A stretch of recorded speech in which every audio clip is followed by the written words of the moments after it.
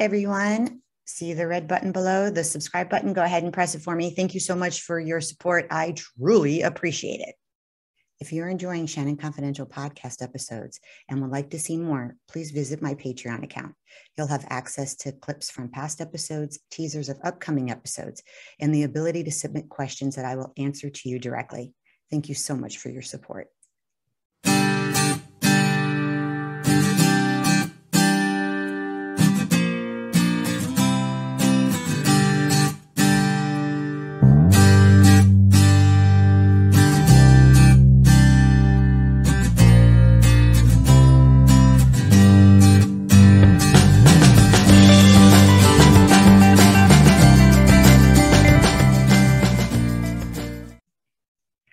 Hi, everybody. Welcome to Shannon Confidential. I am Shannon, your host, and Shannon Confidential is a podcast about life, love, and everything in between. And today we will be talking to Truitt Taylor. Now, he has quite an emotional and yet very inspirational backstory, and I'll let him explain those details. But he is an incredible man. He is a speaker. He is a cancer survivor, and he also has started right in his own garage a construction company called Taylor Construction and Design. He has a great story, does great things, and a man that actually works with his hands. I can't wait for you to meet him, and he's coming up next. Okay, everybody, here he is, Truitt Taylor. He is the man I just talked about. He's got an incredible story. He's doing incredible things, and a man that works with his hands. I love it. So before I go on any further, I would like to thank you, Truitt, for being on Shannon Confidential. Thank you so much for having me. I really appreciate it. Yeah, I really can't wait till everybody hears what you did. Just everything about you is incredibly interesting and just inspiring on so many levels. So tell everybody who you are, your backstory, and how we are where we are today. Yeah, so I'm Truitt Taylor, as Shannon mentions. I live in Atlanta, Georgia. I've lived in Atlanta, since 2007. I grew up in a really small town, about an hour and a half of Atlanta, called Griffin, Georgia. And past has been crazy. Life has been wild, but I absolutely love every single second of it. I wouldn't trade it for anything in the world. I was just thinking the other day about all the life events that I've experienced, and it's wild to be where I'm at now. But I'm super grateful. And if it was up to me, I probably would have chose a different path. But it wasn't my choice, and so here we are. And it's truly amazing to see all the great things that can come out of tragic moments or traumatic moments in life, and all the big success and victories you have if you can just keep pushing forward and not give up and always be grateful for the situation. Yeah, and you've dealt with quite a bit. I know you're a cancer survivor. You've had tragedy. And the one thing I have found when I'm interviewing people on the podcast is people have stuff that they've dealt with, whether it be abuse, tragedy, health-related issues. And more I'm seeing people that come back from it stronger, better, taking their new look on life, or maybe trying to dive into something they wouldn't have tried to conquer before, and paying it forward and just using, I don't want to say using, but taking the life lesson let's say that they've learned from whatever that tragedy was or that event was that changed their lives, and really trying to make it better on the second half. And I think that's powerful. It truly is. And lots of times it's a choice that you make. It's an intentional choice, because we can be defined by the moments in our lives, or we can use those moments to really create a path of success for ourselves and a lesson for other people. There's a saying is, it's always easy to learn a lesson that someone else has had to walk through versus you learning it yourself. So that's true. You never can prepare for traumatic events most of the time in life. And like some of the moments I'm sure we'll talk about today, there was no way I thought at that age I would have experienced those type of moments in life.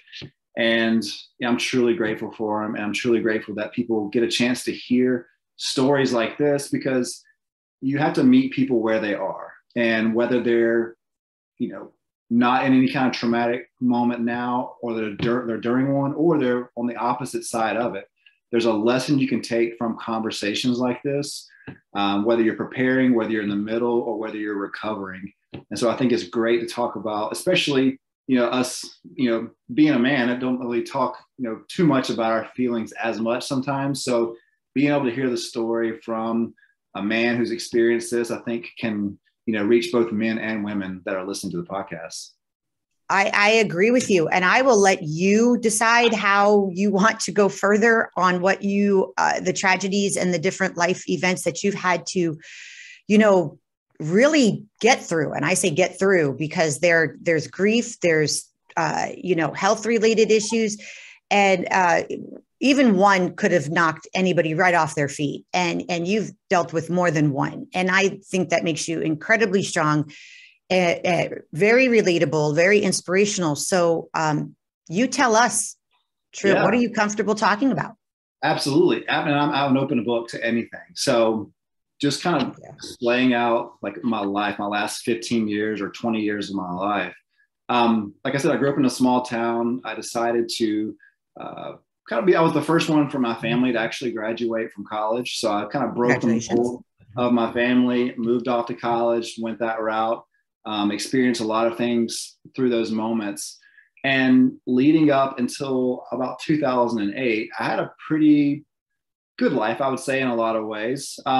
Growing up, I did have some challenges with, I think with my parents were trying to figure some things out in life. And just the way, I was raised probably a little tougher than most people would have been raised, especially probably, nowadays for sure. Just a very, very tough, emotional, I would say, like, kind of very strict environments, not a lot of wiggle room, high moral value on everything, but not a lot of room for error, I would say, in our household. And so that was one of those things that I've had to kind of lighten myself up a little bit from like a load of that pressure of always doing the right thing and trying to be perfect and all those things. We all have a tape recorder in our head with a message from our childhood. And so that's something that even today, I still kind of have to go back and tape over sometimes as I go through experiences. But life was going great. I graduated from college. I landed a great job in Atlanta. And I remember we was March, early March of 2008. I was sitting in a meeting with like a sales meeting at work. And it's very rare that someone ever interrupted those meetings. Well, I had our receptionist come and to talk to me, and the things that she shared with me that day, the phone call I had that day definitely forever changed my life. Earlier that month, my father was in a really terrible motorcycle accident. I was actually on my way to visit him. It was very, I think that phone call was actually later in March, but the original event, I was headed to my father's house to see him for just an event. And my dad, manly man, Harley riding kind of guy, was on the way back from the grocery store and had a motorcycle accident that actually threw him from his motorcycle, and he landed on the top of his head. And we found out later that day, he was airlifted to a hospital in Tennessee. The most manly, big, strong guy you've ever seen in your life was all of a sudden paralyzed from the neck down. I'm so sorry. Yeah. So just seeing your father not being able to say words because his lungs aren't working correctly because of the spinal cord injury, and pointing to letters on a chart while you see his father in the same room, crying over the whole traumatic event. That was definitely a catalyst for all these life events that were going to happen in the future. And so, that happened early March. And then a couple of weeks later, when I was in the sales meeting, I got the phone call. It was from our receptionist, and she's like, "Your mother's on the phone and she wants to talk to you." And the first thought in my head was, she's going to tell me my father had passed away based on the accident that he had. And I was sort of prepared for that in a way. But her exact words were, "Truitt, I don't know how to tell you this, but your brother just took his own life this morning." And those moments, sorry. Yeah, it's crazy. Like in traumatic events, moments, you can still remember. I remember how I was sitting at the desk, what I was wearing, the location I was in, and just hearing those words. And that's not anything that anyone could have ever imagined. If you were to see like my brother, he was a big, strong guy as well too, life of the party kind of person. Never in a million years gave off any idea that he had anything going on. But yeah, so having that phone call there, so in that same month, that was a pretty tough month for our family. And then so leaving work and going down and going through that whole process, seeing your sisters, seeing your mother when she's lost a child, and then we had to all go tell my father a couple of days later when he was in the hospital. I can't even imagine. Yeah, so those moments, at that point in life were definitely something I wasn't prepared for in a lot of ways. Being late, like mid 20s, late 20s, however old I was, and I can't remember the moment, but having to experience that loss. And the thing about my brother's death was siblings fight. We fight, we get over it, we make up. That's just what siblings do. A week prior to his death, we had gotten into a really bad argument, and that was our last conversation that we had with each other. And so there's been a lot of guilt from that moment. And so working through that guilt, and we can talk about that as well too, like just being able to work through the guilt of having those conversations. There's no better way to learn a lesson sometimes than having to really learn it the hard way. And that was a hard lesson for me from a relationship standpoint. Number one is our words are so powerful and so strong. They give life, and then they can, give death as well too by what we say.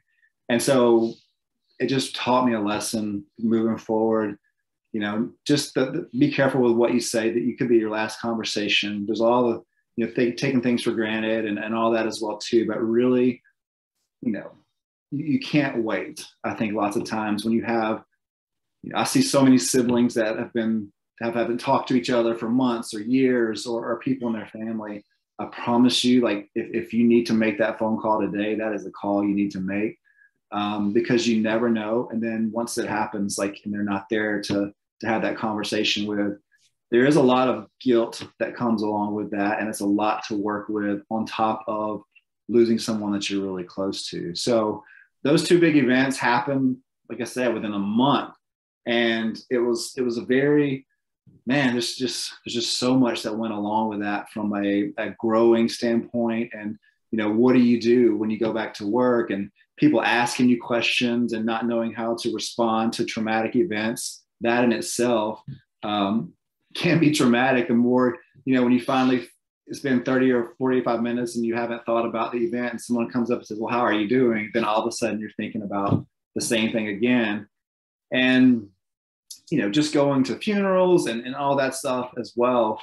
Again, it's a lot on someone whenever you have to experience moments like that. And so that happened in 2008. I actually got married in 2010. And it was one of those things, I think at the time, success and, life events and all that stuff are really important to me. And I felt like I went out on a limb and maybe got married to check a box in my life in a way. It's like having a successful relationship. Yeah, going out and doing that. And unfortunately, the person that I was married to didn't work out with us. And, within like 2 years, our relationship fell apart. And, so that was definitely, now I'm like, okay, great. Now my life resume is starting to go downhill, right? Like you're thinking of all these things that you've experienced.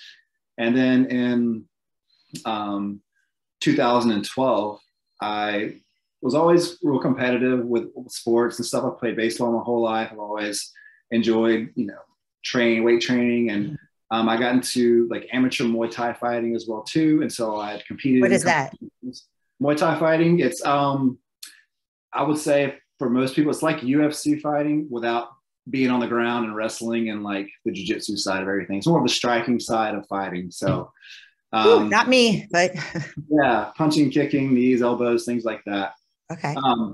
But again, I love competition, and there's nothing more real than standing across the ring from someone and someone saying go, and then you figuring out who's the toughest in a couple of rounds. So wow, it's pretty intense. So I was having some lower pain in my left abdomen. And I was like, man, maybe I've got kicked real hard or something along those lines. 2012. And I had to get down to a certain weight to make a certain fight that I was going to. And wasn't able to gain the weight back afterwards. And I was like, what is going on? And so I made an appointment with a GI doctor to kind of be checked out with everything.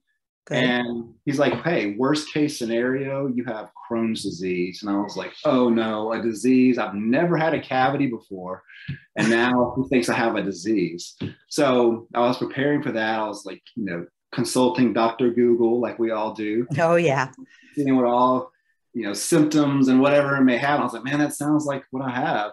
Well, he ordered a colonoscopy for me. And I remember laying in there and they were like, why are you here? You don't look like most of the patients that are in here. Because you were young. Yeah, I was 31 years old. Yeah. You usually have a colonoscopy till you're 45, 50 years old. Yeah. So I was like, let's do it, see what happens. Well, I woke up from the colonoscopy and I'll never forget his exact words, and I can still hear him saying it is, hey, today's not going to be a good day for you. You have a large tumor inside your colon. I'm pretty sure it's cancer, and I couldn't even get the scope past the size of the tumor. Oh my goodness, Truitt. Yeah, 31 years old, having colon cancer is extremely rare, and no family history, no bad environment, no bad health issues, no signs, no symptoms other than what I was presenting when I went in. And here I am, 31 years old. And all of a sudden I have to go through this situation. And you just had to feel like so many times in your life, the ground just kept getting whipped out. And you're just like, come on. It did. And like it's early in the year, like was when I was officially like divorced. So I felt like a big failure from a relationship standpoint. And here I am 6 months later to get diagnosed with cancer. And not only am I going to have to go through cancer, I'm going to have to go through it by myself because I don't have a spouse. Partner or support. Yeah, absolutely. And then the thing that bothered me the most, I would say, I didn't know anything about cancer. Being competitive, you think you can go in and just beat something and whatever else, but you find out really quick that it has nothing to do with how competitive you are. One of the things that bothered me the most, just getting my cancer diagnosis, was the fact that my mother could lose another child. Wow. And I remember I had just bought a house that year as well too. So it was only me living in this big house by myself. And I'm thinking like, wow, like here I am, in this house. And, I would literally like cry myself to sleep at night sometimes thinking, if my mother has to bury another child, like what is that going to be like for her? And you hear like one of the worst things that can happen to anyone in life is for a parent to lose a child. And for her to lose two children, I think that's a lot to ask of someone. Anybody, yeah. Yeah. And so that was one of the inspirations for myself as well too, because there's a lot of moments where you walk into the mirror after being diagnosed with cancer. I had surgery, chemo, radiation, and more chemo afterwards. That you look in the mirror and you don't even recognize yourself. You lost all this weight, your hair, your nails, everything is weird. Like it's brutal on you. It's brutal. Yeah. And I'm like, so I'm 30 pounds lighter and I'm staring at the person in the mirror and like, wow, I don't even recognize you. And there's moments that you really like, you wonder if that's it. And you wonder, and then you start thinking of, for me, like I was like, well, I'm not going to get to do this in life. I'm not going to get to have this or experience this. These people will be gone and all of that. And you really can get into a dark space in life when you start thinking about all those things. I'm like, okay, well, as if I'm like praying, I'm like, God, is it, why me? Why all of this on me in the past 5 years? I'm sure that's a question you had to ask yourself a lot over those past 5 years. Why? It was. And the medicine they were giving me was causing insomnia too. And so that's a form of torture in itself. Like, you had no break, no mental break whatsoever. None. I remember, lying in bed and waking up and not being asleep for 6-7 hours and then having to stay up the whole day. And it just becomes like a real mind game.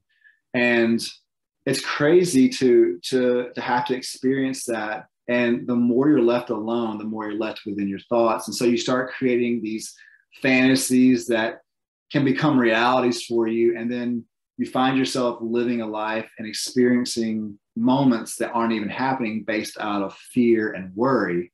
And Yes. there was a moment that for myself and my family, our faith is really important. And right when I was diagnosed, I had my mother, she had written a scripture, and she said, hey, keep this around for you. It's really important for you. And the scripture said, I will not die, but live and declare the works of God. And so that was on the piece of paper that I had in my bathroom. Beautiful. And so I remember one of my worst moments where I'm like throwing up and sick, and I had to go home with a chemo pump attached to me that made noise all night. It was stuck in a port in my chest, so I had to sleep on my back, like in one spot the whole night. And I got up, and I was just remember looking at myself directly in the mirror thinking, what's going to happen from here? And as I was doing that, when my hand had touched like this piece of paper laying on my sink, and the piece of paper was the scripture my mother had wrote for me. And at that moment, it was just a reminder that, I don't have a choice whether I live or die. Like I can try my hardest. This chemo may not work. This situation, may not work out in general, because no matter what, I had the same type of cancer Chadwick Boseman had, and he had all the care he could possibly get. And we had the same diagnosis, and he didn't make it. So it doesn't matter. And, but for me, it was a reminder that, in my life, and this is, regardless of what your beliefs are, this is something that was really important to me, that it was just a reminder to me that this wasn't going to be the thing that took me out. And I held on to that promise. And when I started holding on to that promise, I started really looking for good things to happen and looking for moments of inspiration, because I really feel like you always find what you're looking for. And if I was looking for sadness, if I was looking for a reason to be upset or a reason to be just down for the day, I was going to find that in the mirror.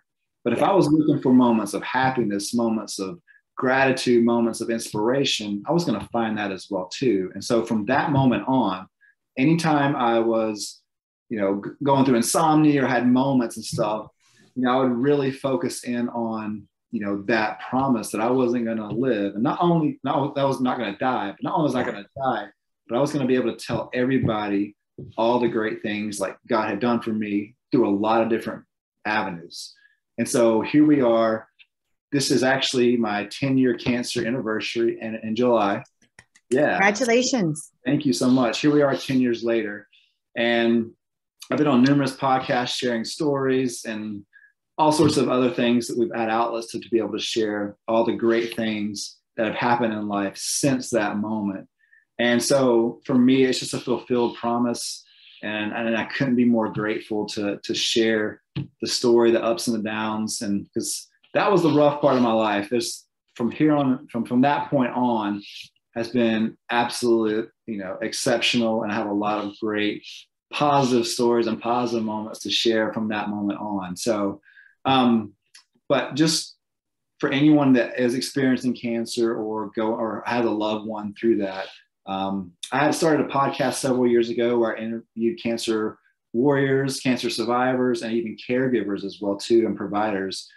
And through that journey of interviewing people, there's a couple of things that really stood out to me on how to treat someone that's going through an illness. Because I remember people ask, I don't know why this was the conversation, but people would come to you and say, oh, what kind of cancer do you have? And I would tell them, and their immediate response would be like, oh, my grandmother had that and she passed away.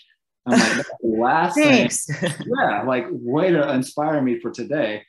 But I think lots of times when people have traumatic events, whether it's, divorce or cancer or whatever else, we try to relate by putting ourselves in the situation. It never really helps.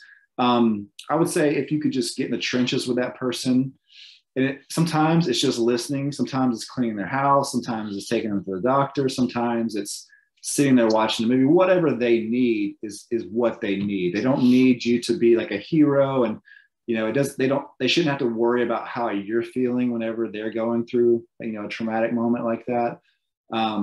We, as human beings, it's really easy for us to be selfish. I know I've been like that myself in a lot of different ways, but being truly selfless around someone who is experiencing a tougher moment in life is the right approach. So it's good advice. It's very good. Yeah, anybody that's listening, like, that's just a reminder. If you have someone going through a traumatic event in their life right now, which we all know someone probably going through struggles, just be there for that person on what they need and what level they need you to be on. Again, whether it's something very small or if they really need something big for you, it should be all about them while they're going through that moment. Well, thank you for taking the time to say that, because I know that anybody listening can relate in some way with dealing with somebody that's going through something. And that is probably the best, positive, honest message I have ever heard anybody say. So thank you. Absolutely. Yeah. That'll benefit somebody. Thank you. For sure. So yeah, life since then, man, it's been a wild ride too, like in a truly positive life. You can't, when you see someone, when I've had, and I get it all the time, when people look at me, they can't tell the trauma, or they can't tell the events that I've experienced, whether it's, physically, whether it's emotionally or mentally. That's something that I've really been intentional on. When it came back to getting my health back, when I got finished taking all my chemo treatments, I literally could not carry my groceries up the stairs. I would sit down like halfway to carry my groceries up the stairs. And so, it was important for me to really get back into shape. And so I did that. And then I was healthy before. So it was just that big crash. Yeah. So I didn't want my physical body to represent someone who had cancer before, if as much as I possibly could. So it was important for me to, get my strength back and, take care of myself and really display, hey, this is the battle that I experienced. I have scars from that battle, but look where I'm at now, like bigger, faster, stronger than I was before. Yeah. And when you were saying, if someone looks at you, they can't tell just by looking at you that you have suffered great loss in your family at a young age, that you had dealt with, a marriage that didn't make it, you had to go your separate ways. Then you have to deal with cancer. You're not, and what I'm gathering is you're not saying people can't see that because you're somehow hiding it or ashamed in any way. You've just learned how to use that to make you stronger now. And that's why people can't see it. You've grown from it. Yeah, I really dug into all of the emotions that come with trauma. It's really easy when you go through the grief cycle to get stuck in one part of that cycle. And blame. And it's like anything else. You create a habit to create a barrier around where you're stuck in the grief cycle sometimes. Whether it's acceptance, whether it's anger, whatever it is, you justify you being angry because, like, how dare you, like, God, why'd you do all this to me? I could have those moments and be like that. But that's just me being stuck in them. And I did have those moments. Those are all valid. They're normal. Yeah. I mean, we only have so much understanding of life and what we're doing. But not being stuck in that moment, really working through, like, okay, this is how I feel. Is this normal? Talk to someone. Talk to someone. Absolutely. A group of friends, a medical professional, someone that you can be open and honest with, and really working through all those feelings. That was important for me. I mean, just it's someone that it's weird, like the grief that I have from my last conversation with my brother. I almost, a total stranger, said, hey, you know what?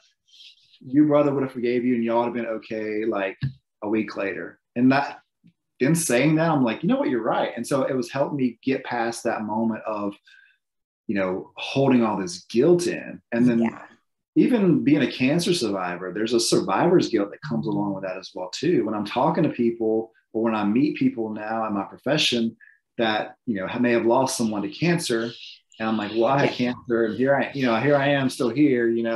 It's a Yeah, lot. you kind of you want to say, wow, I fought my way back. And at the same time, you're like, well, I don't want to, I feel bad that they lost somebody. I got to kind of not say anything. Yeah. And then, but at the end of the day, like our days are truly numbered, and we don't know, no one knows what that number is and when it's going to be. And, every moment that I'm here, I just want to be really intentional with all my relationships. I would say having a failed marriage is something that, again, it's nothing for me personally that I was proud of. And, it's not the easiest thing to talk about now. I don't want to talk bad about anybody in the past or anything like that, but it's any tragedy or any kind of moment in life. Like I said earlier, I didn't want that on my life's resume. And now, if I look back at my life resume, all these challenging moments and events are just preparing me for something even greater, because I've experienced and I've gotten. I believe that. Yeah. And so what I thought was going to make me look bad and people would judge you for, because trying to date again, someone's like, well, I don't remember, one person told me, well, I don't want to date someone who's ever been divorced. I'm like, oh, that person's going to be alone for a long time. Right. Dodged a bullet there. But yeah, so it's all those things that people try to get, or someone that doesn't want to date you because what if his cancer comes back and he dies and we have kids and all this. I mean, I've had all that stuff said to me before. Horrible, isn't it? But that's just horrible. No, but that's what's out there sometimes. But wow. Yeah, but all those moments again are trying to pull you back into the negativity of those moments when, if you truly look at it, like, you can learn so much from those events. But as human beings, we're all on this earth, like, just specifically made with all these different gifts and talents and all the things that we have. We're all individuals and all have different walks of life, but we're all made to connect with each other. We're not here to be alone. So any kind of experience that I have, maybe it connects with someone else who will connect with someone else. And we're all here for each other. And, I believe that. Yeah. You hate to see, sometimes the state of the world where we're so polarized on one belief or party or whatever else, when it's just almost like a trick in a way to get us to disconnect when we all can be connected. So much stronger together. Yes. Whether we agree or disagree on moments. I have the most eclectic group of friends from all walks of life, all religions. And if you saw us all together, it looks like a big melting pot of people. But that's really, I love that. Yeah, that's where you learn the most from people who are different from you. Yes. And if you have a respect for other people, there's a tremendous amount of opportunity to learn and grow from cultures and ideas that you may not even viewpoints. Exactly. Yeah.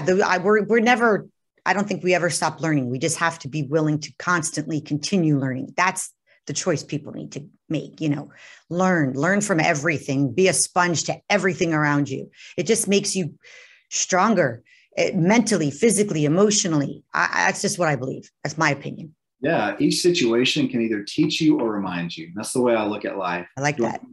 Do I need to be reminded of A, B, and C today, or am I getting taught lessons? And then once you really kind of hone into that, you can feel like in the beginning, okay, I'm being taught. Just like, if I'm going through a certain experience with my career, I know I'm learning. And then other moments are just reminding me of things maybe that have happened in the past. And so, again, we're always open to that. And that's where vulnerability and ego kind of come in as well, too. The more vulnerable you are, the less ego you have. And I think it's great to be confident and, alpha male, all the things like that. But, have vulnerability as well, too, when it comes down to working with other people and then even being, in relationships as well. Yeah. And I don't necessarily think confidence, and this is where I think a lot of people get it wrong. People think a confident person has a massive ego. I don't think the two are the same. Now, you can be cocky and be not a nice person and you have a really big ego, but a confident person, that's not a bad quality. I find it an incredible strength. Now, your attitude might be something different, but your confidence, being proud of yourself and knowing that you're good at something or just being like like success. I don't know. You want to match. You're confident about your ability to fight, or you built something, with your furniture line. That confidence, that pride, that's where I see confidence. Very proud of yourself for what you've been able to accomplish, do, see, read, what have you. I don't see that as ego. And I think that's where people misjudge people sometimes. Yeah, there's a peace in selfless confidence, I would say. Yeah. When it becomes selfish, then that's where the attitude comes in, I think, lots of times as well. So that's a daily reminder, though, because it's human nature to be selfish and survivalistic, and try to get as much as you can or do as much as you can, especially if you're a more driven entrepreneur type person. But it's a daily reminder to be selfless, because everybody's in a different position, and any successful team, you can't have everyone play the same position. So if you've got a leader, if I'm the pitcher, one day, and then I have a first baseman or a shortstop or whatever else, utility players that I need, that's who I want around me. And to lead a group, to lead a team, and whatever else, you really have to figure out where you fit in. And then, sometimes you take turn with leadership. Sometimes, you're the tip of the spear and you go first, you're the cavalier in the group, and then that's your role. But I think it all depends on, your dreams and your desires. That's what really pushes people, especially entrepreneurs. I think, we're definitely a special breed of people, and people say you were born with it or you're not. I think it's either way. I think it's nature and nurture in a lot of ways. Yeah. You can have that desire but never do anything about it. And there's the people that want to start the business, but they say the same thing 5 years later and they don't start their business or their podcast or whatever. Usually some type of fear. Exactly. Always fear. It's always a fear. Yeah, some fear. Yeah. When it's perfect, that's when I'll start. That's always it's never going to be perfect. So yeah. So too. Yeah. Yeah. And going what you were just talking about, you definitely decided to take all of that past and use it to move forward. I did. So I went back to work finally, and after all the cancer situation that I had experienced, and I used to work I was a director of admissions over a couple of different schools throughout my education career in the Atlanta area. And the last school I was at was a technical school, and I got to be around a bunch of like technical trade workers, basically. And so my father was an electrician. So I grew up around that, but I was a biology man. I have a couple of biology degrees. So I went a complete opposite from very different. Yeah. But I've always respected the trades. That's why in my childhood, that's what I grew up doing with my father most of the time.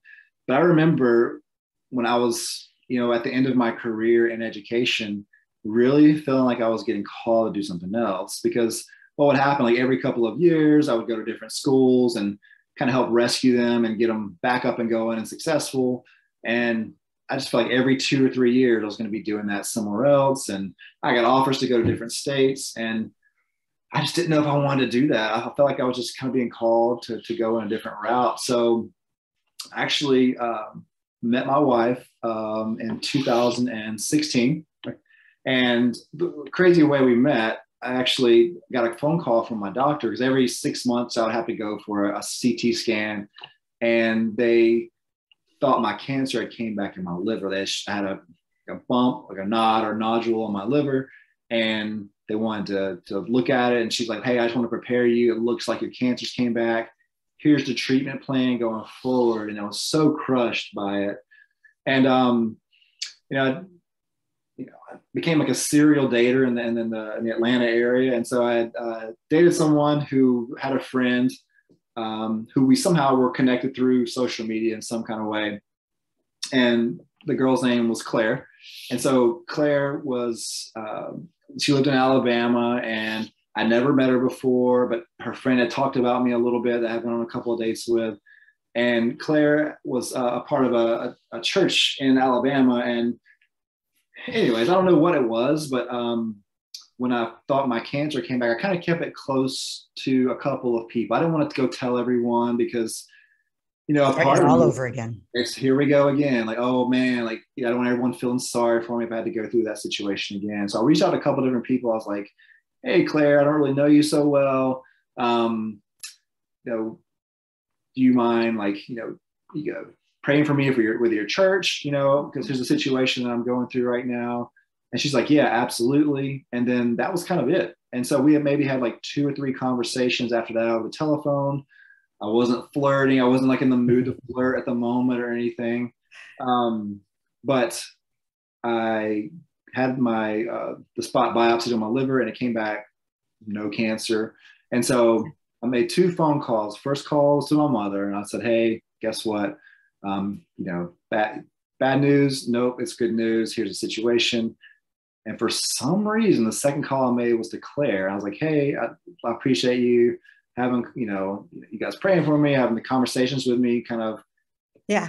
whatever else." And then I was like, okay, I have like a complete license to flirt with this girl now. So we went on a couple of dates and hit it off. And then in the August of the following year, we were engaged, and then we were married in January of 2017. And Oh, congratulations. That's such a sweet story. yeah, it's been great. And man, we did a lot of things differently, I would say, than most people in a relationship, and really tried to be disciplined in our relationship in a lot of ways. And man, it's really paid off. But in 2017, I told her, I was like, hey, I've got this great job, but I'm going to quit my job, go do something else and work from home, like, and basically make furniture in my garage, turn my hobby into a passion and into a career, basically. And so she's like, okay, well, she was a travel nurse at the time. And so she decided to quit travel nursing and go back to nurse practitioner school. So I was like, real cool. We're going to be real broke for the next couple of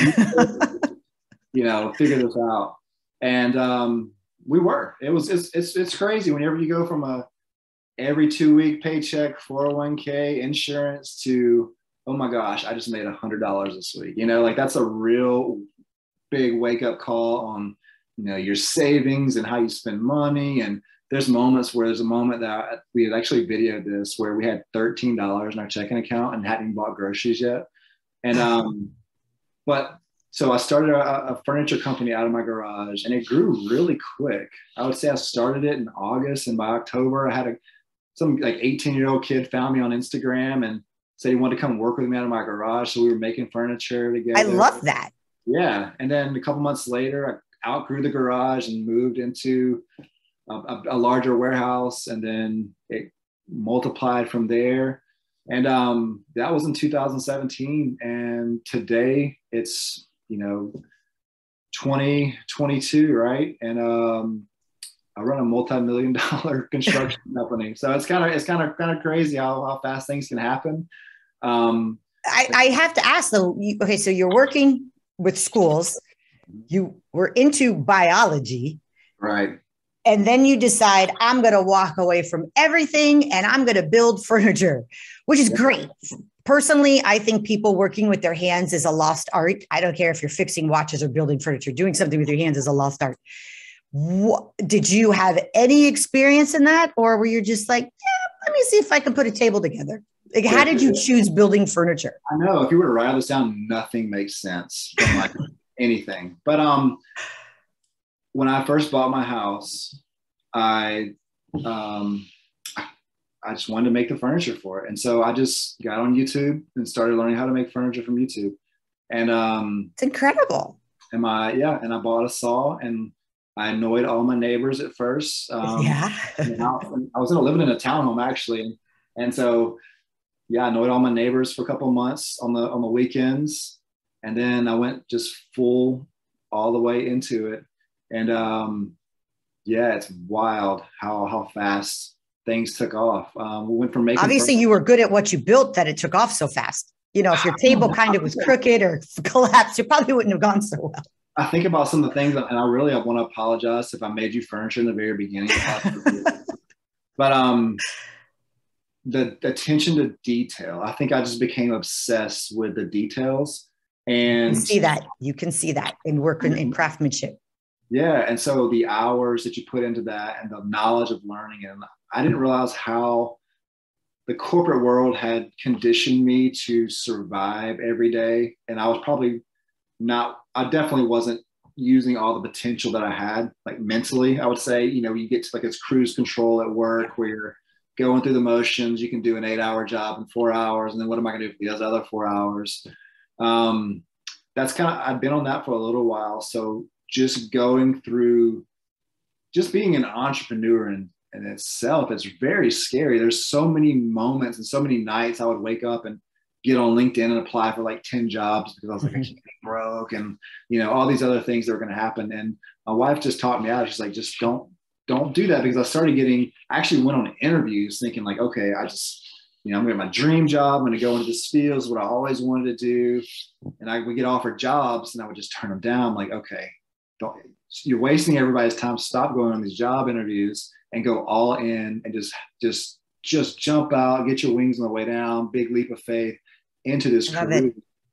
And once you go all in on something, whether it's a relationship or a career, that's when you're going to get the most out of it. That's when you're going to expose all of your, you know, your fears and your weaknesses. And the faster you can work through those with opportunity, the better you're going to get. And I just became obsessed with opportunity, whether it's making a new piece of furniture, whether it's working with a new client, because not only are you making furniture, you're having to sell it and you're having to market yourself and you're learning everything.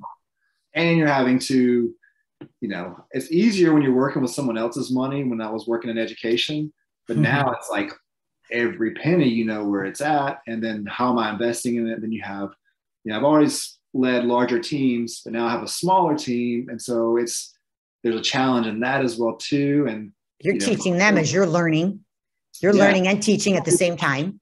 If I'm unsuccessful as a business, then that's 4 families that aren't going to eat. So there's a responsibility that comes with that as well too. And so just growing, just really developing a process was really important for me, because like, okay, you've got a talent, you've got a skill set.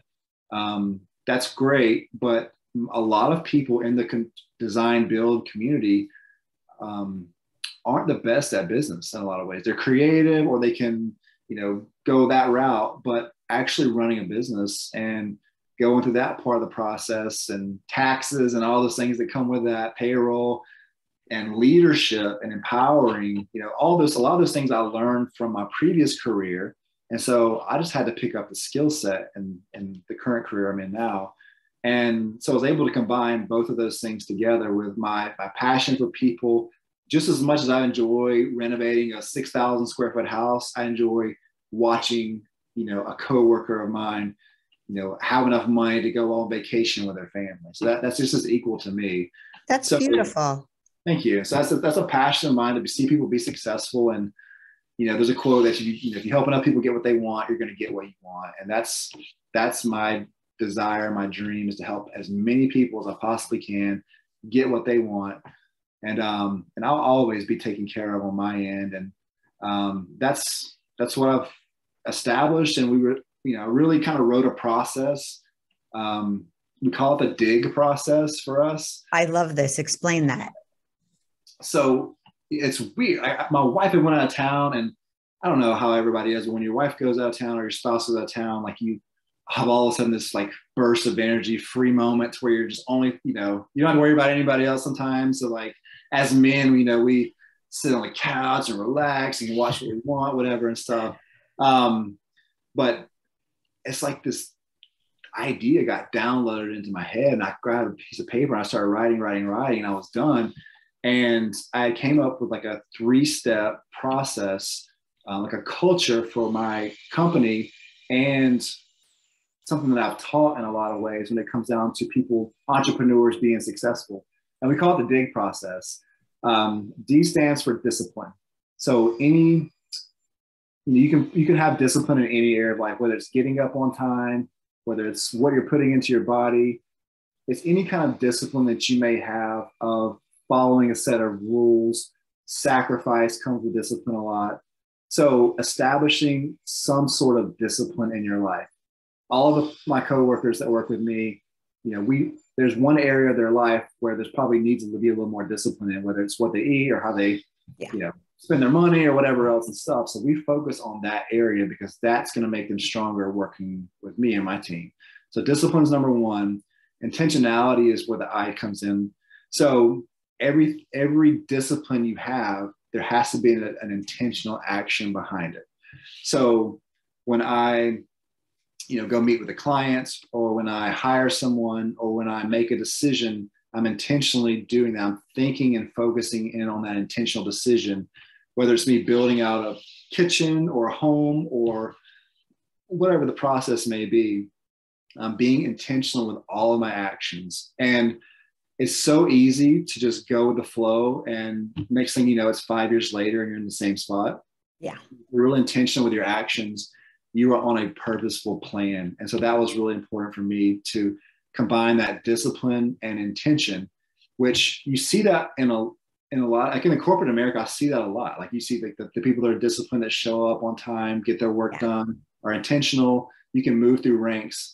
What is missing in a lot of corporate settings is the G part of our process, and that's the gratitude part. So yes. You can be disciplined, show up and do what you're supposed to do, and then intentional on knowing how to do it and why you're doing it. But if there's no gratitude involved, you're not going to enjoy it as much.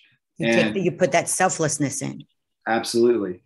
And so a process that we talk about a lot with my company is when we are driving into work, I'll tell everyone, like, however you think about your day, you're going to get started like that. So if you can think of 3 or 4 things you're grateful for on the way into work, you're already hardwiring your brain, because I could show up in an awful situation at work. Like you could have a catastrophe at work, or someone has a personal conflict or something that's going on, or if I meet, my situation, if I have a client who's tough to deal with, or if we have a plumbing leak in the middle of the night, whatever it's going to be, you have those situations. But if I go into that, being grateful and being, whether it's me being grateful for my coworkers, grateful for the opportunity, grateful for the challenges, like whatever you're telling yourself, that gratitude goes a long ways. And it really felt like that was one of the key things that was missing in my corporate environment. It was do as much as you can, as fast as you can, and you're just as good as you were yesterday. Yeah. If you weren't good, then we'll get somebody else to be better than you. And so I just wanted to be off that hamster wheel, and I wanted to create that environment. And so whenever we do have moments of challenge, which happens a lot when you're doing home renovations, that gratitude comes in as like your emotional bank accounts are as a little already full with grace a little bit on situations, and clients see that, your coworkers see that. And as a leader, that's what I always want to bring into my group as well, because it trickles down to them, which trickles down to my client and situations and stuff. So we really talk about like the dig process a lot. There's a lot of different ways you can dive into that even more into each section of that. Yeah. But just as an overall view, that's something that's really important for me. And that's something that anytime we have a new team member come on, it's important for them to really understand that process and become part of that, because that's what's really, to go from, and it's honestly happened in the past couple of years, from making hundreds of dollars a year to over $1 million a year as a company, like in a very short time. It's kind of wild. It doesn't happen that often. So, no. And it's great people, great opportunities, but you can lose great people and you can squander great opportunities. But if you have a great process with those other 2 things, it tends to take you, up in the elevator instead of the stairs kind of situation. So I think it's a beautiful message. Yeah, that's where we're at now, and everything's going really well. And I couldn't be more excited now that we're kind of post-pandemic and we're talking to people and shaking hands and hugging and everything else and stuff, hopefully, Yeah. But having great conversations like this. And, so I think that's really important. That's why I love doing podcasts, love talking to people like you, because you're sharing other people's messages and getting the word out. Yeah, absolutely. And I think it's absolutely wonderful. So it's great. And you're talking about podcasts. You have one as well. I do. Yeah. I started a podcast called 1% Podcasts. Tell us about that. Yeah. It's 5 years ago, where I would interview cancer warriors, survivors, caregivers, and to offer them inspiring messages of hope tell their stories. I've met some of the most amazing people in my life, and some of the most amazing people I've met are the ones that have the worst situations. And, it doesn't make sense. How can you live your best life when you're having the worst situation? And there's an energy and there's a power in that. And I always wanted to share that with other people because, and I'll use this as an example. Like if I'm working with a client and they have 4 bathrooms in their home and they can't use one of them, I was like, yeah, first of all, you've got 3 more. But in my head, I'm like, you don't have cancer. You don't have all these things that have happened to you, right? So really, much worse. Yeah, life could be so much worse than you not using like one specific bathroom in your home. So like, that's what we want to get the podcast out for, is to be able to share those stories with people. And, I've interviewed a lot of great people, and a lot of people I've interviewed aren't here with us anymore. And so I think it's great their loved ones can go back and listen to those messages as well too. So is it still on? Yeah, it's still on. Okay. And you can go to 1%podcast.com or anywhere you check out podcasts. They're all on, all those outlets and stuff for us as well too. Yeah. And I'll make sure everybody, everything that Truitt has talked about today, his construction company, his podcast, anything Truitt related, even contacting him, will all be below us in the show notes. So I'll make sure you are able to link up with him like that and just be involved, order furniture, listen to his podcast, anything. You're truly just an incredible human being with a story that almost everybody in the world can relate to in some way. And just to stay so positive and keep rising up and keep getting better and better and better. The universe just has a freaky way of working itself out when you allow it. Absolutely. And just being authentic wherever you're at in the process. I think that goes a long ways. Whether you're talking on a podcast, whether you're having a conversation with people really recognize and respect authenticity. And if you're having a bad day, have that bad day. If you're having a great day, enjoy that moment as well too. Sometimes I look down at my hands and they're a little dirtier now than they normally are. But you think about all of the things that your hands have touched in your life, and whether you've held the casket of your brother that passed away, or held the hand of a dying relative, or for me, like signed divorce papers, or all the things that you can think of that are tough that you've done like with your hands. And you think about the great things like sliding a ring onto someone's finger and promising them, and holding hands in the movies, or buying someone a new car, or whatever else that you've done. Like, your hands are really important. So I think being in the field that I'm at right now, I do focus on like what my hands do. And your hands can be your words, your hands can be your actions. But I think it's something that if you stop and really think about like what you've done with your hands in your life, you'll have a long list of things to be grateful for, and a lot of lessons that you can learn. Perspective. Very good perspective. Well, yeah. I mean, and a lot of stuff that you've talked about makes me want to just take a step back. The tragic accident with your father. I have a motorcycle. It makes me I ride smart, trust me, but it is a reminder to ride smart. Sometimes the story that you told today is a reminder to me to even more, every time I hop on my bike and head out, don't take it for granted. Things happen and you just don't know when it's going to happen. I've had a friend, not a family member. I did have a very close friend take her life, and to always remember to, those last words might just be the last words. Don't waste your time being mad or angry. It's just not worth it in the end. And my dad had a tile business, and I grew up learning how to lay tile. That's how I had to earn money, was use my hands. And I think that's probably why I have such an appreciation for what you do.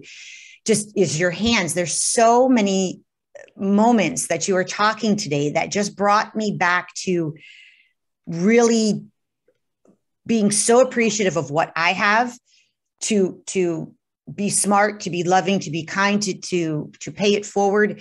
I've learned I feel like this meant a lot to me personally, just because there's so many things you talked about that I just had some type of connection with you. And everything you said, every life lesson, every motivational thing, even when you went from down to up, I mean, you truly have such a story, Truitt. Thank you. Yeah, and the wild part is sometimes I feel like I'm just in the beginning too. Like it's still being written. There's still, in my heart, there's still so much left to do, so much more for other people that I think I'm going to accomplish in my life, whether it's through a nonprofit organization or just something that we do. That's what I was going to say to you. What's next? Yeah, my wife and I, we've been talking about starting a nonprofit organization together. She's in the aesthetic dermatology field. And so, really helping restore people's life and people's homes. I think that's something that we've talked about as well too. That's beautiful. Yeah. She wants to call it the beauty and the builder. So we're talking about that now. So we'll see. I like that. Yeah. But we took the website. So if anybody tries to steal the website, we own it already. But yeah, like it's we're renovating our own personal home now. I'm doing it myself, so I'm living through that at the moment. But yeah, I think there's a lot of opportunities for us in the very near future to really be able to spread out, to be able to speak more on the things that we talked about, get to go into deeper lessons of all the lessons that I've learned in life, the strategies that we have to go through traumatic events, to be successful, to go through, start your own business. There's a lot of opportunity for that. So I always tell everyone that we're starting to plan more speaking engagements and events and stuff. So if you want to connect with us, I'm sure you'll put the link to our yes. email and our website and stuff like that for us to be able to connect. I'd love to share our story in every way possible to as many people as possible. So we're always interested in being different podcasts and speaking engagements as well. I have to tell you again, everything Truitt Taylor related, whether it be the construction, the podcast he talked about, whether to connect him, how to connect with him, or his social media, it'll all be below us in the show notes, so you can reach him. I think there's such extraordinary future for you and your wife when you do get the nonprofit started and you're up and running, or whatever new program you do. Please come back on. I help get the word back out. I just love these types of messages. We need more of these positive, uplifting, motivational messages. And Truitt, you are nailing it. No pun intended. Thank you so much for having me on. I really appreciate it. Yes, thank you. Thank you so much for being on Shannon Confidential. This is one episode I'm going to have a delight in producing and getting back out there. I just feel like I'm going to walk a little lighter today, showing a little bit more appreciative, hug people a little more, send a couple of more really nice texts out to friends to show my appreciation. I've learned a lot today with you. I'm glad you are on. I hope you come back. And I can't thank you enough for being my guest today. Thank you so much. I appreciate it.